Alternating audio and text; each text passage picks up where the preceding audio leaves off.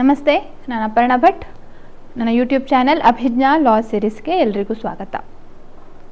ಇವತ್ತು Karnataka judiciary mains ಎಕ್ಸಾಮ್ಸ್ಗೆ ಸಂಬಂಧಪಟ್ಟ ಹಾಗೆ ನಮ್ಮ ಯೂಟ್ಯೂಬ್ ಮಿನಿ ಸೀರೀಸ್ ಅಂತ ಏನು ಪ್ರಾರಂಭ ಆಗಿದೆ ಅದರದ್ದು 5ನೇ ದಿನ.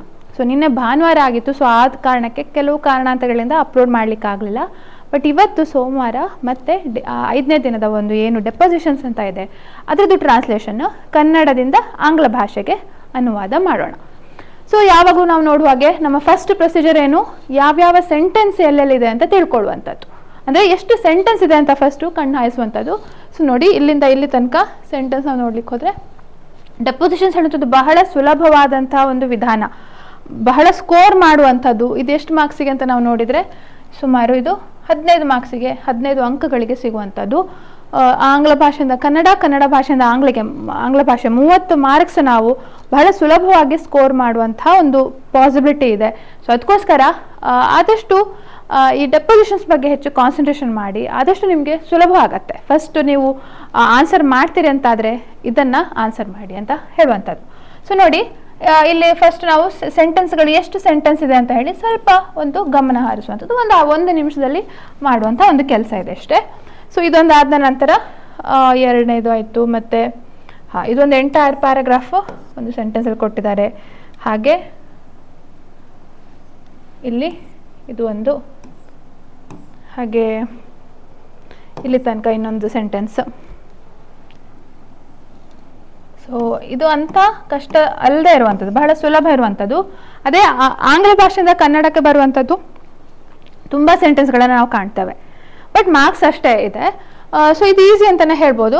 ಸೊ ಇಷ್ಟೊಂದು 10 ಸೆಂಟೆನ್ಸ್ ಇರುವಂಥ ಒಂದು ಕ್ವಶನ್ ಪೇಪರ್ ಇದು. ಸೊ ಆನ್ಸರ್ ಹೇಗೆ ಅಂತ ನಾವು ನೋಡ್ತಾ ಹೋಗೋಣ.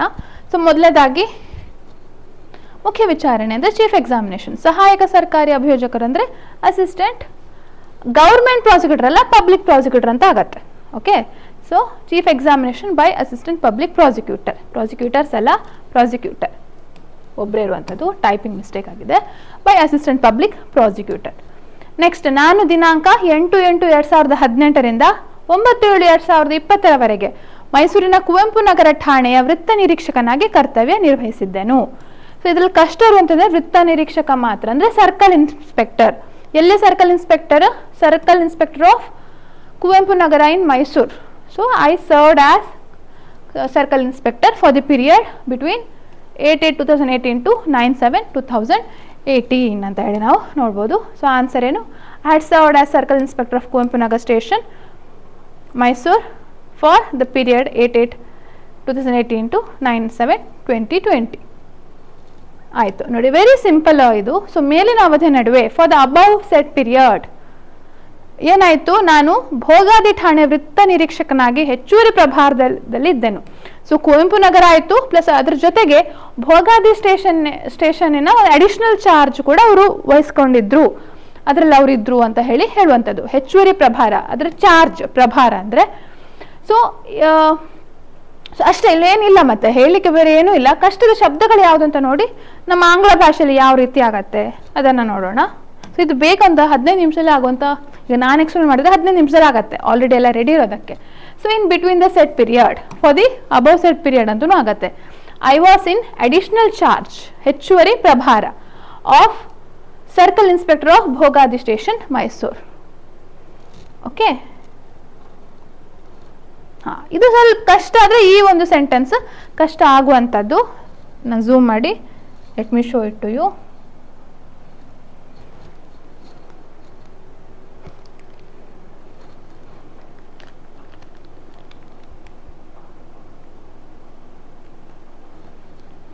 ಸೊ ಇದು ಆನ್ ದಿಸ್ ಡೇಟ್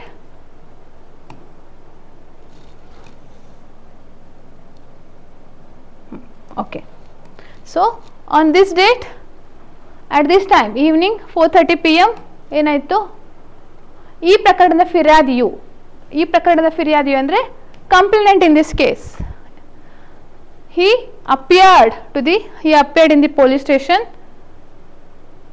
ಏನು ಹೇಳ್ದ? he gave a complaint as per ನಿಶಾನೆ P.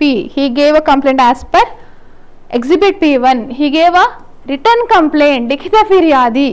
he gave a written complaint as per exhibit P1 that ಏನೇನಂತ ಆರೋಪಿತರು ಆತನೊಂದಿಗೆ ಜಗಳ ತೆಗೆದು. ಸೊ ಇದು ಒಂದು. So the accused picked up a quarrel with him. Picked up a quarrel ಅಂತ ಹೇಳ್ತಾರೆ. ಅವಾಚ್ಯ ಶಬ್ದಗಳಿಂದ ಬೈದು. ಅಬ್ಯೂಸ್ಡ್ ಇನ್ ಫಿಲ್ತಿ ಲ್ಯಾಂಗ್ವೇಜ್.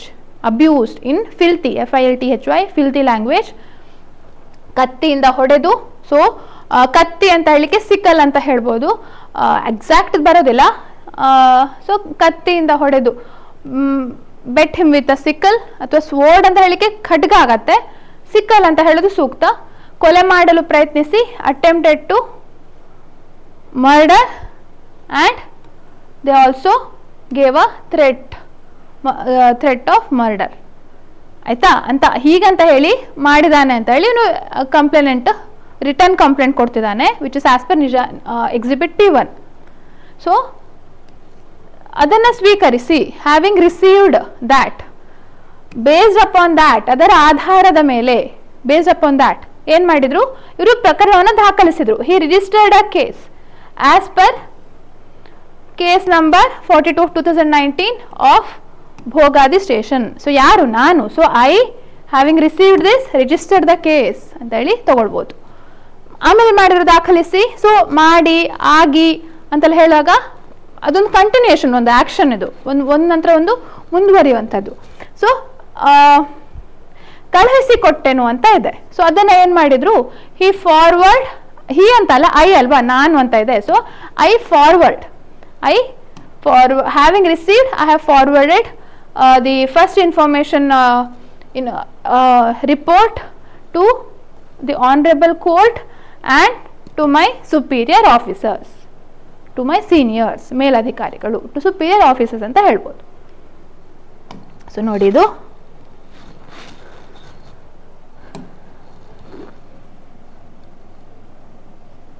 ಆನ್ಸರ್ ಇಲ್ಲಿ. The complainant in this case,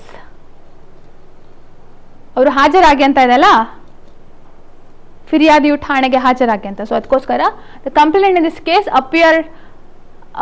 appeared at police station at 4:30 PM on 25/2/2019 and gave complaint as per exhibit P1 that the accused pick up a quarrel with him, ಅವನೊಂದಿಗೆ ಜಗಳ ತೆಗೆದು, abuse him of filthy language, ಅವಾಚ್ಯ ಶಬ್ದಗಳಿಂದ ಬೈದು, ಕೊಲೆ ಯತ್ನ ಮಾಡಿ, ಹಾಗೂ ಕೊಲೆ ಬೆದರಿಕೆ ಥ್ರೆಟನ್ ಅಂತಾನು ತಗೊಳ್ಬೋದು. ಥ್ರೆಟನ್ ಟು ಮರ್ಡರ್ ಹಿಮ್, ಅದನ್ನ ಬಿಟ್ಟು ಹೋಗಿದೆ. Threaten to murder along with threats ಅಂತ ಹೇಳಿ ಹಾಗೆ ತಗೊಳ್ಬೋದು.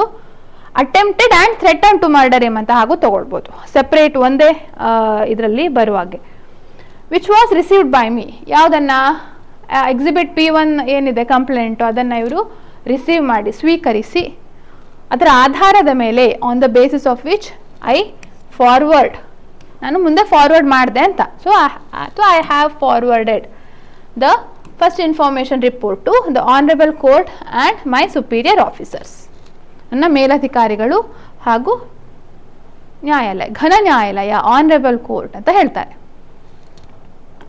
ನೆಕ್ಸ್ಟ್, ಬಳಿಕ ನಾಪತ್ತೆಯಾಗಿರುವ ಆರೋಪಿತರನ್ನು ಪತ್ತೆ ಹಚ್ಚಲು, ಟು ಫೈಂಡ್ ದಿ ಅಬ್ಸ್ಕಾಂಡೆಡ್ ಅಕ್ಯೂಸ್ಡ್, ನಮ್ಮ ಠಾಣಾ ಸಿಬ್ಬಂದಿಗಳಾದ ಚಾಸ 13ರಿಂದ 15 ಇವರನ್ನು ನೇಮಕ ಮಾಡಿ. So having appointed hour station staff, charge sheet witness 13 to charge sheet witness 15. ಆಮೇಲೆ ಏನಾಯ್ತು, ಈ ಬಗ್ಗೆ ಮೈಸೂರು ಜಿಲ್ಲೆ ಎಲ್ಲ ಪೊಲೀಸ್ ಠಾಣೆಗಳಿಗೆ ನಿಸ್ತಂತು ಸಂದೇಶವನ್ನು, ವೈರ್ಲೆಸ್, ತಂತು ಅಂದ್ರೆ ವೈರ್, ತಂತಿ, ನಿಸ್ತಂತು ಅಂದ್ರೆ ವೈರ್ಲೆಸ್. ಸೊ ವೈರ್ಲೆಸ್ ಮೆಸೇಜ್ ಅನ್ನ ಈ ಬಗ್ಗೆ ಮೈಸೂರು ಜಿಲ್ಲೆ ಎಲ್ಲ police ಠಾಣೆಗಳಿಗೆ. So I have scent the wireless message to all police stations of Mysuru. ಏನಾಯ್ತಿದು, in order to search the ಅಬ್ಸ್ಕಾಂಡೆಡ್ accused, I appointed hour station staff CW 13 to 15 and with respect to this sent wireless message to all police stations of Mysore district. ಆಯ್ತಾ. Next, ದಿನಾಂಕ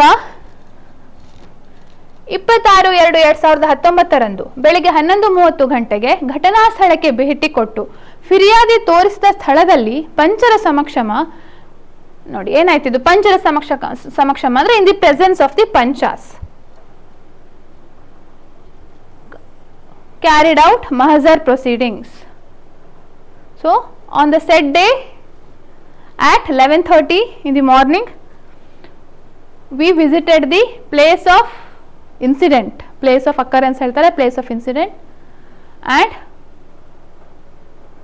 in the place shown by the complainant we conducted mahzar as per exhibit P2 in the presence of panchas. ಆಮೇಲೆ ಏನು ಮಾಡಿದ್ರು, ಅಮಾನತು ಪಡಿಸಿಕೊಂಡನು, okay. So ಅದನ್ನು ceased, SCIZED, ceased ಅಂತ ಅದಲ್ಲ, ceased sickle relating to the incident, ಕೃತ್ಯಕ್ಕೆ ಸಂಬಂಧಿಸಿದ. So ceased sickle and blood stained cloth of the complainant and blood stained soil from the place. Okay, so what is the answer? Enaitidu, on 26/2/2019 at 11:30 in the morning I visited the spot and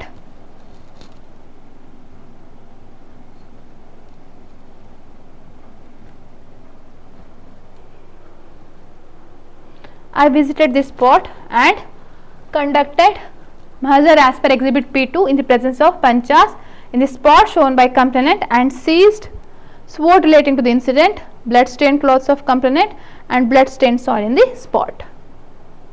ಆಯ್ತಾ? So next, ಅವುಗಳನ್ನು ನಾನು ಗುರುತಿಸುತ್ತಿದ್ದು, I am recognising them. So they have been marked as ಮುದ್ದೆಮಾಲು ಅಂದರೆ material object. They have been marked as material object 1 to 3. Okay, next. So I have identified, recognise ಬದಲು identify ಹೇಳ್ಬೋದು. I have identified them and marked as material objects 1 to 3 respectively. ಕ್ರಮವಾಗಿ ಅಂತ ಇದೆಯಲ್ಲ, ಅದಕ್ಕೋಸ್ಕರ respectively ಅಂತ ಬರುತ್ತೆ. So next, ಬಳಿಕ ನಾನು ಚಾಸ 3ರಿಂದ 5 ಇವರ ಹೇಳಿಕೆಯನ್ನು ಮತ್ತು ಚಾಸ 1 ಇವರ ಮರು ಹೇಳಿಕೆಯನ್ನು ಪಡೆದುಕೊಂಡು, later I took the statement of charge sheet witness 3 to 5 and restatement, ಅದು further statement of charge sheet witness 1. So later I obtained ಅಂತಾನೂ ಹೇಳ್ಬೋದು, statement from CW3 to CW5 and restatement from CW1. Last sentence ಇದು, ಅಮಾನತು ಪಡಿಸಿಕೊಂಡ ವಸ್ತುಗಳನ್ನು ಸ್ವತ್ತು ಪಟ್ಟಿಯಲ್ಲಿ, ಸ್ವತ್ತು ಪಟ್ಟಿ ಅಂದರೆ list of property, so ನಮೂದಿಸಿಕೊಂಡು, marked. So the ceased articles wear entered ಅಂತ ತಗೊಳ್ಬೋದು. ನಮೂದು ಅಂದರೆ ಎಂಟ್ರಿ ಅಲ್ವಾ? ಸೊ ಅದನ್ನು entered in the list of properties and have been ಅಲ್ಲ requested the court to send it to forensic lab, forensic examination, lab ಅಲ್ಲ, ವಿಧಿವಿಜ್ಞಾನ ಪ್ರಯೋಗಾಲಯ ಅಂದರೆ ಲ್ಯಾಬ್ ಆಗುತ್ತೆ, ವಿಧಿವಿಜ್ಞಾನ ಪರೀಕ್ಷೆ ಅಂದರೆ ಫಾರೆನ್ಸಿಕ್ ಎಕ್ಸಾಮಿನೇಷನ್, ಅದಕ್ಕೆ ಕಳಿಸಿಕೊಡ್ಲಿಕ್ಕೆ ಕೇಳಿದ್ವಿ ಅಂತ. So ಏನಾಯ್ತಿದು, I requested the court to record the ಅಥವಾ enter the seized articles in the list of properties and sending the same for forensic examination. ಆಯ್ತಾ? ಎಸ್. ಸೊ ಇದೆ. ಸೊ ಇದಿಷ್ಟು a very easy and simple question paper, scoring question paper ಅಂತ ಹೇಳ್ಬೋದು.